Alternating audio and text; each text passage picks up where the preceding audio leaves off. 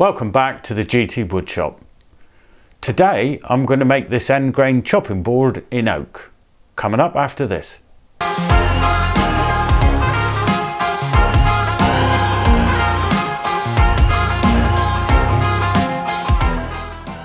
Welcome back.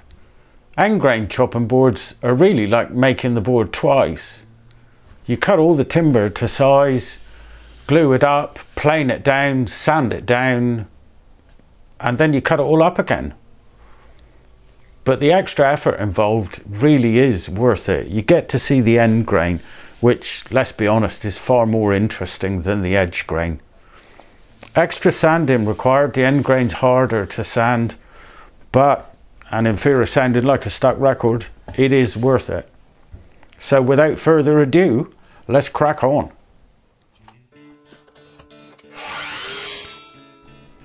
I cut the oak down at the chop saw into far more manageable 750mm lengths.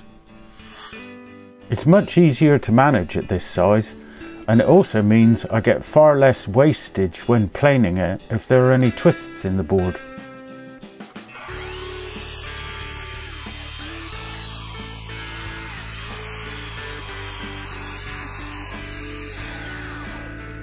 As the Capex chop saw always leaves such a beautiful finish, I usually take a sneak peek at the end grain and see what nature's provided us with. And this certainly looks like it's going to be a stunning board. Over at the planer, I start by planing one face of the timber until it's flat. I have to take multiple light passes as my planer is a little old and tired, but it gets the job done.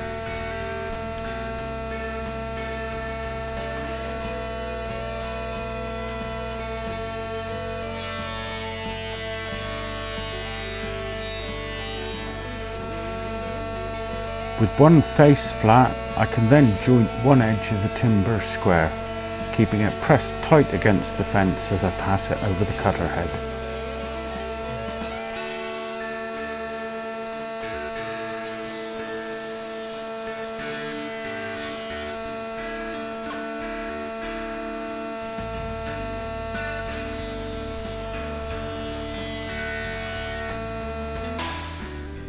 I pass the boards through the thicknesser until the flip side is completely flat and parallel with the face.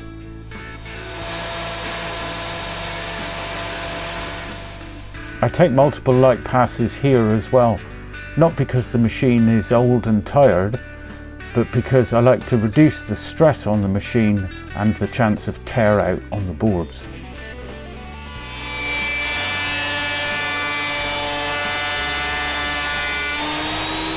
I thought at this point I'd show you this lovely picture of the end grain, mainly because I forgot to turn the camera on while I was cutting the boards down. I'm very sorry. Moving swiftly on, let's do the first glue up. I assemble the boards on the clamps, taking care to make sure each piece opposes the grain direction of the piece next to it. This helps to reduce any natural tendency the timber has to warp.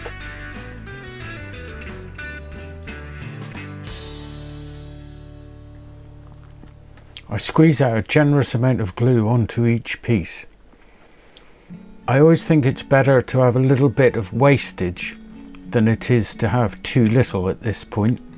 It's really important that the entire surface of each piece is completely covered in glue. If I've got to spread it too much, I feel it's not enough. Titebond 3 is the perfect glue for this job. It's both food safe and waterproof, but it does go off a little quickly, so I must make haste. Without fail, I always forget to set the clamp in far enough so I can get the square in and check that everything is aligned.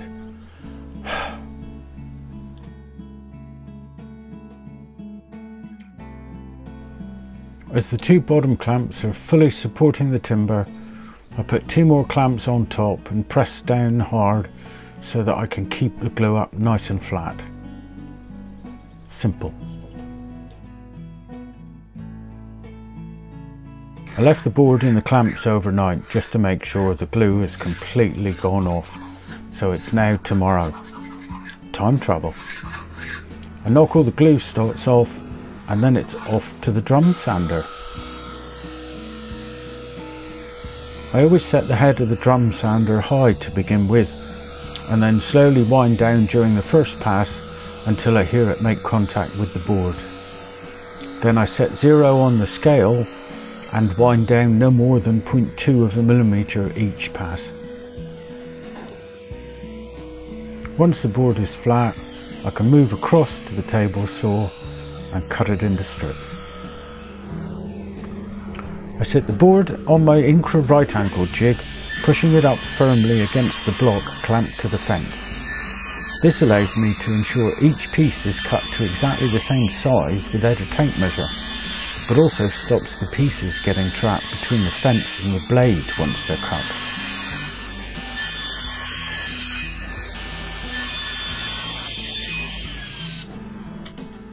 Once the board becomes too small to safely hold on the right angle jig, I set the fence to the width of one of the pieces and finish the cuts.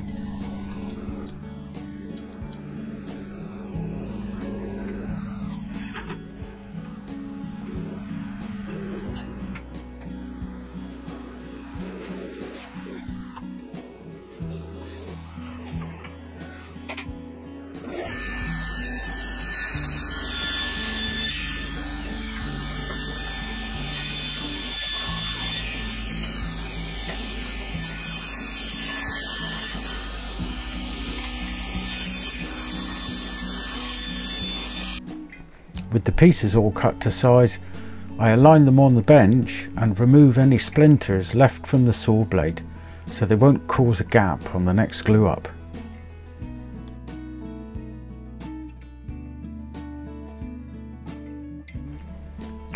With the pieces all sanded, I place them on top of the clamps and align them for best effect.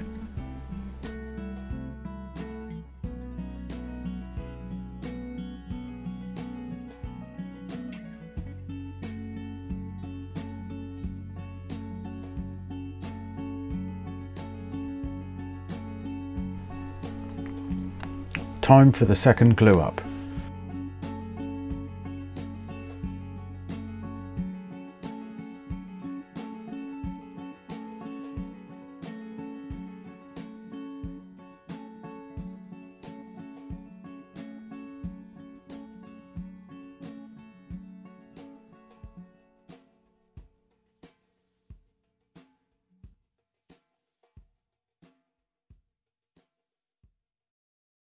As before, a generous squeeze on each piece and then spread so each piece is completely covered.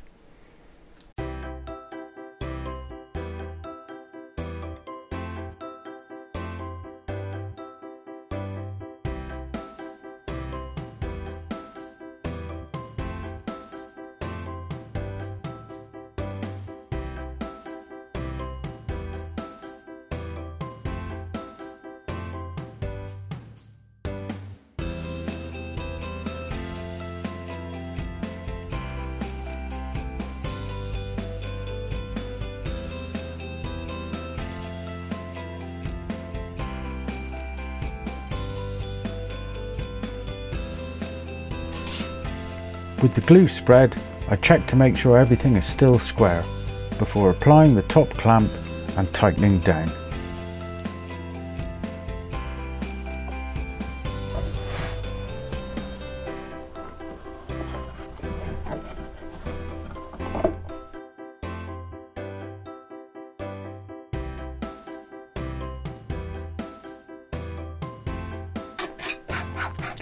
Oh well, back to work. I knock off the glue snots and then it's back over to the drum sander again to make sure the board's flat.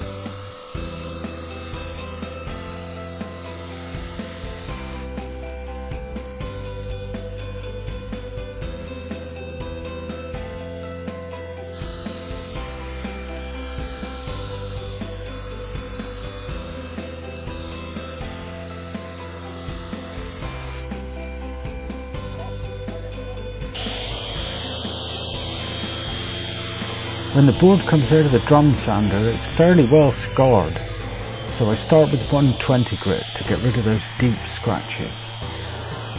You can just about see them on the camera.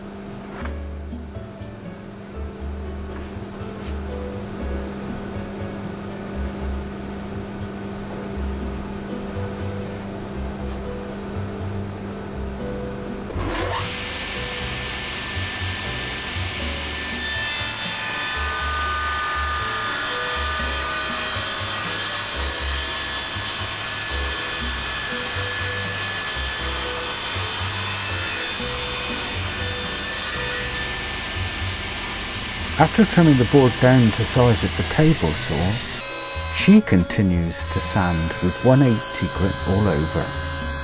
Then it'll be time for a little damping.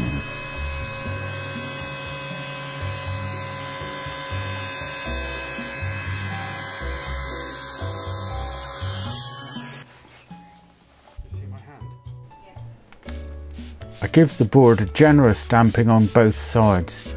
I'm just using ordinary tap water and one of those spray misters that you can buy for your tomatoes.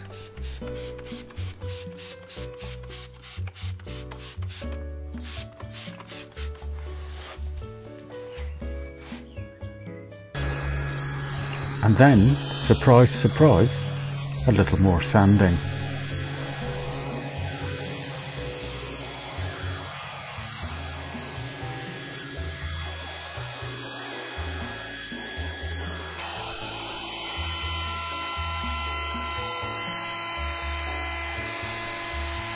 Here's a fantastic shot of the chips flying out the bottom of the router because somebody forgot to plug in the dust extractor. Tut tut.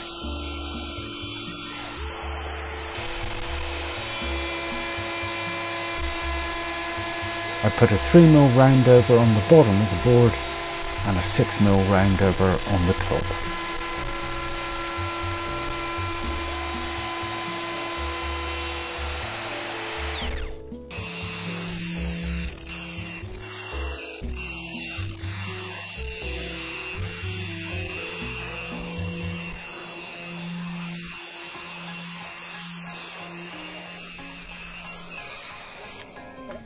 I sand the freshly routed roundovers with 180 grit before giving the whole board a final sanding with 240.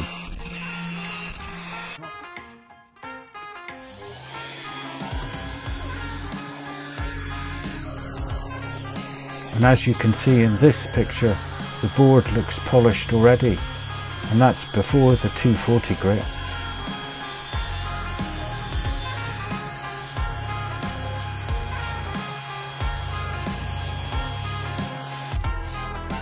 Last job before the big grain reveal, I put our brand on the bottom of the board.